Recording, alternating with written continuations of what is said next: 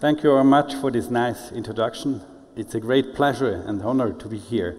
I think it's probably the most inspiring place for robotics. It's probably the most influential place in robotics on the world. And this is due to Gert, who did such a wonderful job in the last decades, especially because he's not thinking in one dimension. He's thinking about systems.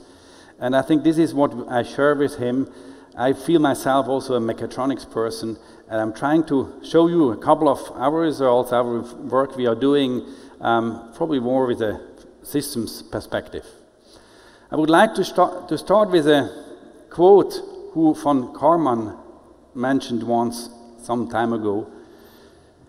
Science is the study of the world as it is. And we probably all feel also scientists at universities and in research. But engineering is the creation of the world of tomorrow. And I think Gert is one of these really persons who is on one side doing science, but he is really contributing and shaping the future in robotics and beyond. And I think this is also what engineers have probably as a strong advantage compared with other science. We really have an influence, and especially robotics, I think, will have a strong influence on society in the future. So I would like to speak today on some of the issues we are working on in my lab at ETH Zurich, mainly on legged locomotion and flying robots. I will start with some other more real robotics, and I think what is in common with legged and flying robots is that at least for some time of their actions and missions, they are not in contact with ground. So with flying, they should be not in contact with ground for long times, but for running robots, it's something similar. So you have more or less, you're loosening the touch on the ground. And this makes probably these two fields quite very interesting and inspiring. Nature has evolved impressive locomotion concepts for various environments. If you see a cat, how they are walking, or even if this other animal here, I don't know how it's called in English, how they are really very good in very rough terrain, or then birds, how they can maneuver very elegantly in the air. And today, engineering has also developed a lot of highly efficient locomotion concepts. I think for efficiency, we're probably better. Trains are better probably than walking. A bicycle is probably more efficient if you go for long distance. But technology has by far not catched the beauty and the competence and performance of nature. And I think there is still a lot to learn from nature, not directly bringing it into technology, but actually to get inspiration from nature to build more performant and more sophisticated robots in the future. Let me first start with also some wheel locomotion. Because we started with wheel locomotion, it's I think a little bit easier because you are in permanent contact with the ground. But also with wheeled locomotion you can do quite interesting tasks in quite rough terrain. We have seen this morning a couple of examples also in space operations. And just recently some of my students, which are actually students from bachelor, they had the dream to develop a ball bot which minimizes the contact to more or less ideally one point with the ground, but still it's a permanent contact to the ground. And what they came up is with a ball bot, which I would assume that's the most performant in the world right now, which can lean forward 17 degrees to accelerate or to brake, can go up to quite high speeds, and can move very elegantly. Here you can see some elements how this robot moves around. And this is only thanks to new technologies, to sophisticated control, the full system modeling of the whole system, so that you can really influence, do all these maneuvers as you can see it here.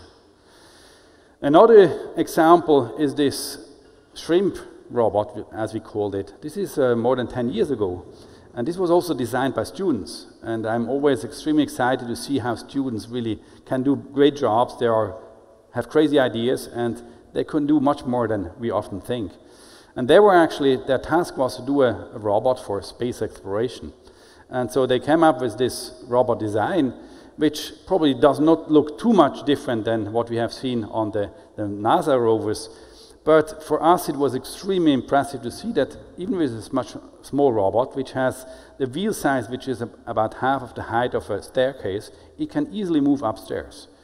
And in this time, and I think still today, this type size of robot is probably more agile in a lot of different terrains than walking robots, because they are still very complex, and I think we have still a lot to learn.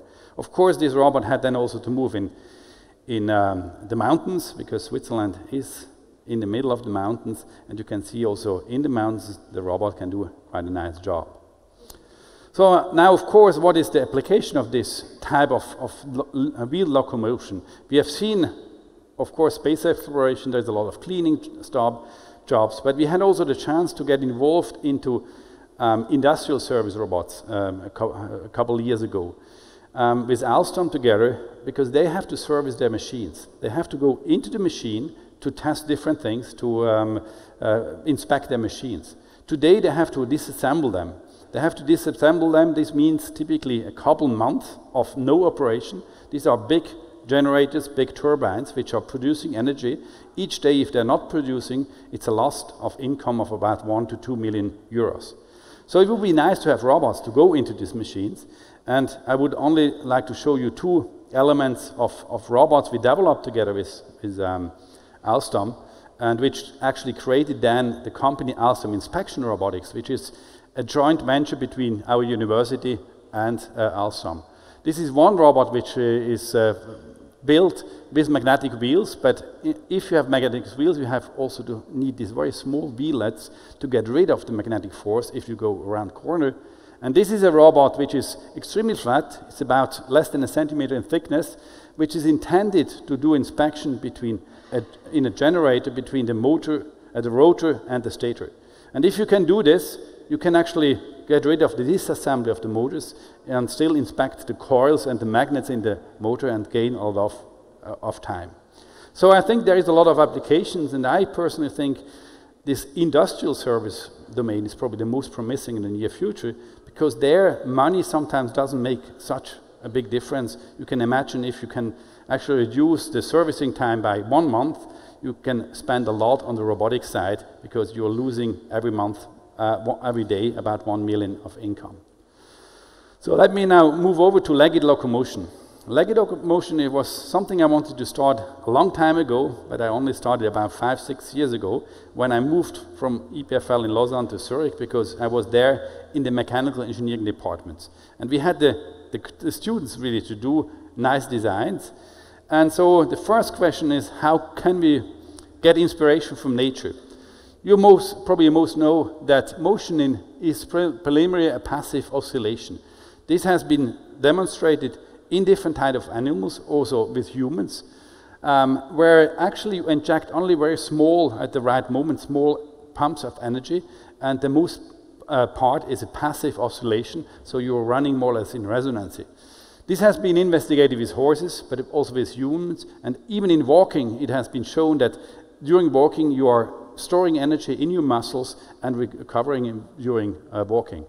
And then what you have here, this is studies from animals. On one side, this is the oxygen consumption, which is more or less a measure of energy consumption.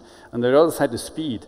And you can see in a horse that you have different speeds, different gaits. Here is walking, trotting, galloping. And for each of them, you have more or less an optimal point. If you go at higher speed, walking is not good enough and not so good anymore. You can have a less efficiency, but trotting is better, and then galloping. So this is the different ways of movement, and our question was, does this also appear if you have artificial systems? So the first question is, then we started with modeling a simple leg, which has actually an elastic part and a motor part on the joint here and in the linear motion and a spring in series. And then what we did the different gaits, and we studied what is the mechanical cost of transportation, which is meaning how much energy you need for transportation. And if you do this, you can see here the simulation, which is somewhat a jumping simulation. You will see that on one side you have the energy here in function of the period, and during touchdown, the biggest energy loss, or the energy is stored in the spring, which is here, and the total energy of the kinetic and potential energy is going down. But you're recovering this, and so in average you can have a very nice movement, and in an ideal case, of course, you are even not losing any energy. So if you do this now for different speeds, on one side you can see then that you don't have to put a lot of motor energy in the whole system and still can run pretty fast. And if you then do this analyze for different speed and then cost of transportation, we have been able to show that there is exactly the curve we have seen also in nature, that you have an optimal speed for a given situation, means the given spring mass combination of this lag. Now, of course, the next question is, would this also apply to other gates and other arrangement of lags? So, for example, this two-leg walking, or then another type of gate also with two gates, which is more a jumping gate, or then you go further with systems which have, for example, also 2 or 4 legs if you think of a three-dimensional thing. And we studied this in the models, and what we came out is that all the different gates have actually somewhat a minimal point. So there is an optimal speed energy consumption point. But unfortunately, up to now, we couldn't exactly find the same situation. So depend on the gate, they are not losing more energy. We still have to study more on this, but on one side, I think we can do the same thing what nature does, but we have to understand where the losses are and which is the best gate really to use in different arrangement of lags.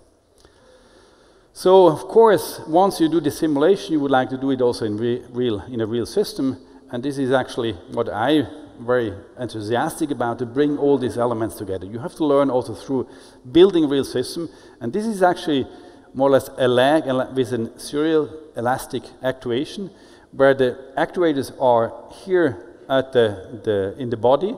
Then we have a chain for the first leg, and what you have seen before is the big spring, which is in the lower part of the leg, which is actually some sort of a torsional spring which is acting on the knee joint. Then we have also springs which are actually acting on the other motors, but these are less big springs, so because the most energy during touchdown is actually stored in this spring. You can see here a little bit more detail in spring, so you can either have this on the end point, and then you are moving it with the motor, or you can have the motor blocked, and then the spring will actually compress and store the energy. Now, if you do this, you can then build this in reality. So this is the lag we have been before, and you can start to jump. And of course, then you can study what's happening during its jumping motions. So on the power side, you have on one side the total power in red, you have the spring power and the motor power, which is fed into the system.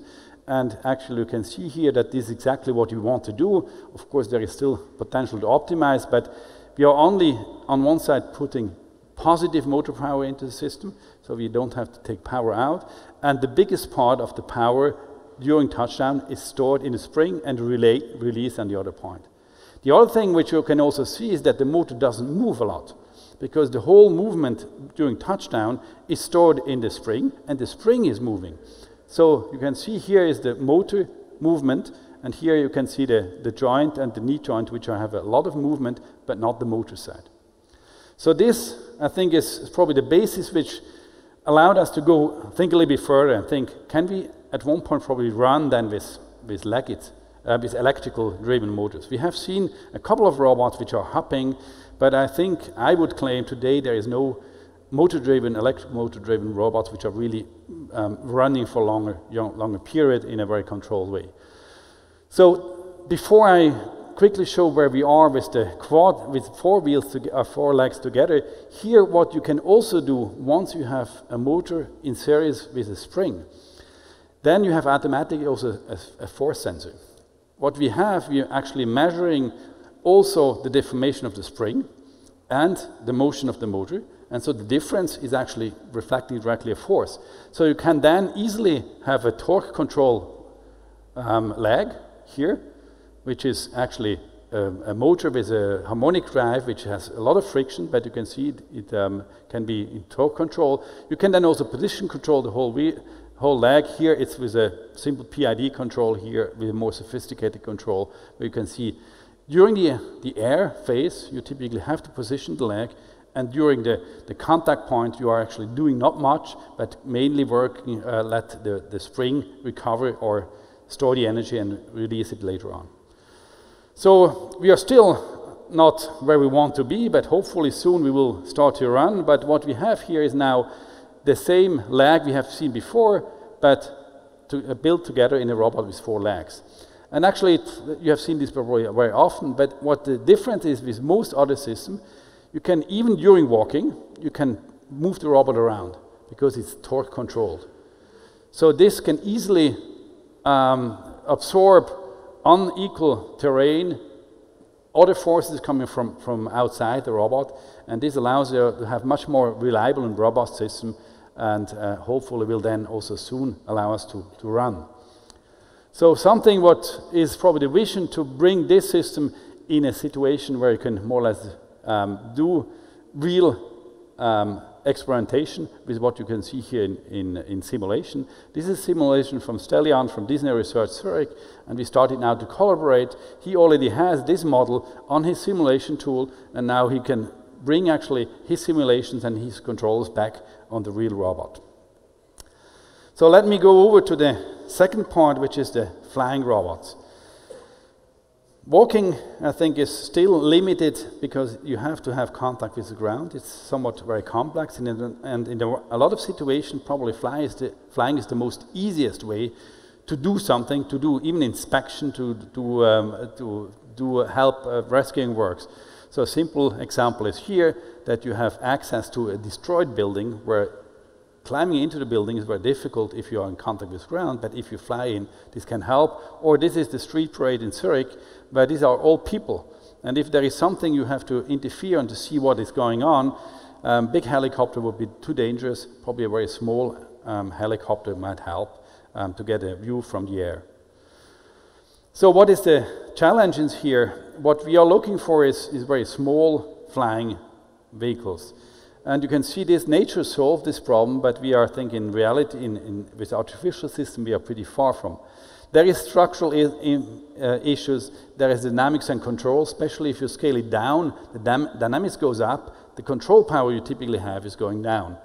So then is the power autonomy, the sensor systems, what can you put on because you are limited with payload, and of course the calculation power. And we are trying to address this in 2 ways. On one side, to find new ways how to navigate with, for example, vision only, and on the other side also how to generate enough energy for the long endurance flight.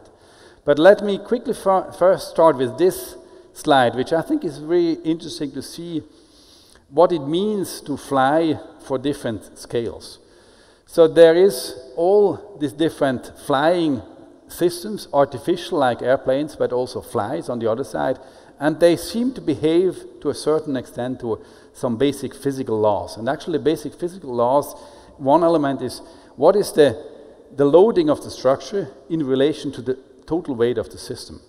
And this is an equation which, of course, this factor might change a little bit, depend on the structure and the material you're taking. But what is important here is the weight divided by the wing area is proportional to the power of 1/3 to the weight. What this means is the smaller you get, the less you have a problem with structural loading. And of course, in reality, in nature, you can see this. The smaller an animal gets, the more chances is that it flies. The biggest birds, they don't fly anymore because they have probably structural problems. The very small flies, they fly. So this is something interesting, that this is probably the only strong point about having small flying vehicles, because their structural load is lower. But all the other aspects is more difficult because you have limited power calculation power and then so on. Then, of course, the other thing is how performant can small airplanes be. And I think we can probably be even better than nature. And I have here 2 videos from colleagues of mine, Raf De Andrea and Vijay Kumar, which are doing fantastic maneuvers and control of quadrotor helicopter. Here you can see they playing ping pong. These systems are actually tracked by a Viken system from outside, but they use really full dynamic and can do stuff which you could never, probably 10 years ago, never have imagined that you can do this with small flying air vehicle. The other thing, a quadrator has actually 4 degrees of freedom to control, but in dynamics mode, you can actually reach regimes of the flight which are in static not reachable, and here you can see that you can even fly through a window, or later on we will see that it can even fly on a wall. So we can do a lot with this control. I think motors are extremely dynamic, and we have all the basics really to do more for autonomous flying. So we started actually to think of the whole system. How can we bring systems smaller? We started with quadrator helicopters about 7-8 years ago, and then went through. I will only quickly go through a couple of videos. This was about 7 years ago, the first quadrator, which had really also some obstacle avoidance on it. Then we wanted to become smaller, and then the question is, can we become smaller with quadrator? Because the dynamics of the whole system, and so the control loop speed has to be much faster, IMUs have to be faster. So we then went towards the coaxial system, which here is shown they're extremely stable. This system is only controlled in yaw, but not, and in height, but not in XY. And you can see it has nearly an automatic feeling that it comes back where it should be. And then you can stretch this further and have very small systems which are about 50 grams and 10 centimeters in diameter. So, but what is the critical issue with this? I think it's the navigation, because you are very limited. You cannot really carry lasers anymore if you go very small. So the only thing you remain is cameras, but still you have a very limited calculation on board. Now what can you do? And I will probably speed up here a little bit, but only give you a glimpse. A lot of people are doing this. We are not the only one. So tracking features in the environment, and based on this, doing a measurement, a motion measurement, or doing visual odometry, or then even doing a map of the environment. So you have one view, you have the second view, then you're trying to track the features in the environment, and then you can get the motion vector. One thing which is, for example, for a wheel system, very interesting. A wheel system is typically on ground, and it has 1 degree of freedom at a single moment. It has 1 point of, if you have an Ackermann steering. So what this means is that all the motions in the image should refer to the same movement. And this allows, for example, to have one iteration and a very fast algorithm to do this motion tracking, so that you have a histogram and see which are the motions, and based on this you can actually find the instantaneous center of rotation. As most of you know, that with a single camera, which is used here, Omnicam, you have one scale which is missing. So you have only 5 degrees of freedom which you can watch in the image. Now the question, how can you get the sixth one? Interesting, something very simple you can do. If you have a car and if you put the camera, what you typically intuitively would do, on the axis of the rotation, so in the center of the back wheel where the axis of rotation is, then you cannot do anything about the scaling. But as soon as you move it out of the axis of the rotation, you have this distance which is constant, and through this and the motion of the car, you can actually do a very easy estimation of the scale, and so you get all the information you need for motion estimation. And this is what we did here in the city of Zurich, with the images taken by the car. So you can here see the omnidirectional images. You can see here all the features which were found in the images and then tracked. And if you go on with this, you get a pretty precise motion estimation, where what we are using here is only the camera image, nothing else, no IMU, nothing.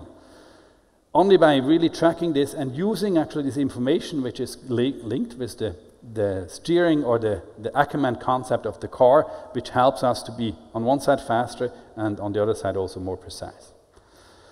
Now for an air vehicle it's a little bit more difficult, because you follow not on the ground floor, you don't have a central point of rotation, and so you have to track really all the coordinates or the features in the environment. You can see here our first example with a quadrator, which is actually doing here full V-SLAM, visual SLAM, with tracking features in the environment and then building up a map and following along the map. This, as you can see, works pretty reliably if you have an environment which has enough textures which actually can extract good features. Now, but this is still a major issue, and this brought us as a next step, even mechanical engineer, all of a sudden to work on features. How to find features which are easy to calculate, fast enough, you can do it online, on board, on the helicopter, but which are rotation invariant and scale invariant. And this is the brisk feature which was proposed pretty recently, about a year ago, which allows us to have a very nice tracking of these features, and with a lot of changes in scale. So you can see you move forth and back, you can see the features and the correspondence between the two images, and you can also turn them around. And so this is the new type of features which will help in the future to go even with small helicopters with limited calculation power to do a nice tracking, and actually at the end even mapping. So this is used in this context, for example, where we are not flying, but we are using a camera with an IMU, a stereo camera, and only moving around in the environment. You can see we have here also features which we are tracking, and based on this building a 3D map of the environment, which is over multiple corridors pretty precisely, and allows for navigation, for localization, for small vehicle. And with this new type of features, we can do this really on board with limited calculation power. The same then can be applied, for example, here in inspection tasks. This is a boiler inside a part of a boiler, which have to be inspected. They are typically about 20 meters in diameter, 40 meters high, and you have to go up and inspect the pipes, which are these structures. And using this feature-based navigation, with a stereo camera on this quadcopter helicopter, you can really move very precisely and do, on one side, build a map and also localize the robot. So let me now first to the last part, which is about micro solar airplanes, and I'm extremely excited to see here this airplane, which has exactly the same vision, I think. The only difference is that we are scratching it to as small as possible, and this is probably more that you have enough payload to do really precise mapping of the environment.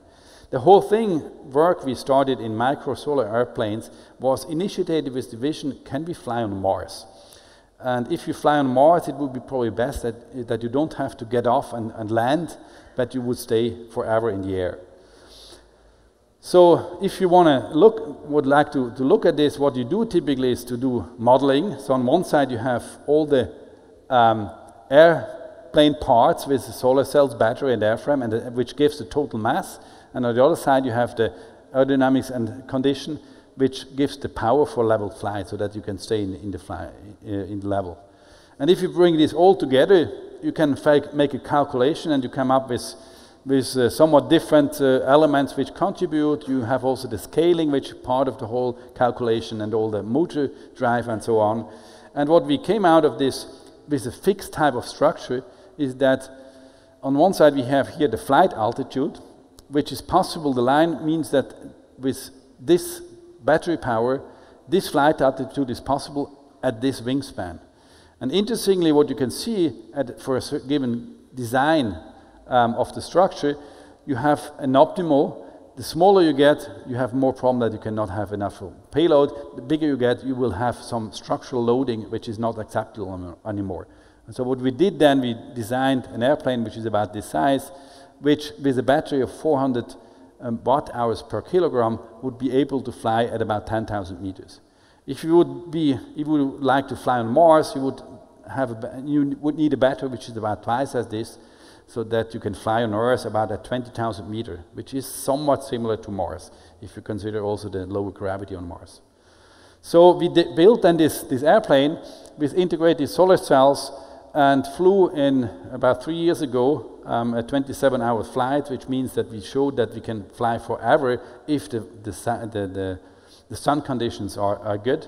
So we landed with full batteries, and we would have been able to go on, which I think is a very interesting application, because in some situation, I just heard in Germany they have a forest fire. Sometimes it's very good to have a permanent view what the fire is doing, and this type of airplane, which are light, is not so dangerous for the environment, could do a lot of good job. So this you can see, it's still a very fragile, small aeroplane, which is still very good which was able to fly for permanent.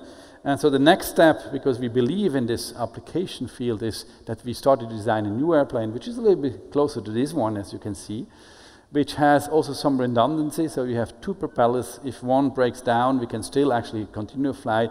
All the actuators actually can, one single actuator failure will not be allowed to continue to fly. It's about the same size. It's a little bit heavier. It's not designed for continuous flight. It's designed for long flights, but with additional payloads. So we can fly in dark, so without sun, about 9.5 or 10 hours. With flights, it depends on the sunshine, even much longer. So this new airplane has additional camera on board and an infrared camera on board, which allows us to have much better inspection of the environment, and it should be ready to fly early next year. So this brings me to the end. Ground and air locomotion in complex environments is still a major challenge. I think we have made a lot of progress in the last years, but I think there is still a lot of things to do. Natural movement is outperforming artificial systems still impressively, and so it's probably worth to, from time to time, to look at nature and learn from nature, especially, for example, in walking. Running robots, I think, are becoming in reach if we explode the dynamics and if we have this zero elastic actuator, so that because otherwise the motors would be much too big and you would never be able to run, at least not running more than a couple of minutes. Recent results in feature-based visual navigation, I think, showed that even with small systems, with limited calculation power, you can do visual SLAM and navigation in different environments. And we have shown that solar-powered continuous flight is feasible today, even with small airplanes. With this, I would like to end and thank Gert for his inspiration, his dedication, his vision, and also his transpiration. And I think this is what makes him probably different to most other scientists and roboticists, that he is willing to go through something for a long time. He is insistently moving forward with integrated torque control, motor and joints, for example, which only this, I think, makes the difference and makes applications possible in the future. So I think science has to bring, and so Bruno Cicciarone already mentioned this, we have to bridge this gap between scientific research and also then the applications in order to bring robots to the market. I would like to end with two videos, which are probably more also some fun part in it. So if once in the future you want a beer, that's easy. That's the fridge which really brings you the beer in a very simple way, so you don't even need wheels. Or we are getting close that people get in love with robots, and robots might be probably all of a sudden jealous about the humans. Thanks very much for your attention, and it was a really great pleasure to speak here and to be at this wonderful event. Thanks.